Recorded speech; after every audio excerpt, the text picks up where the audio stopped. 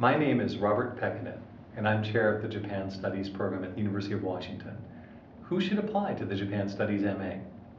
The Japan Studies MA program is an interdisciplinary program designed to give students broad exposure to contemporary Japan, primarily from a social science perspective.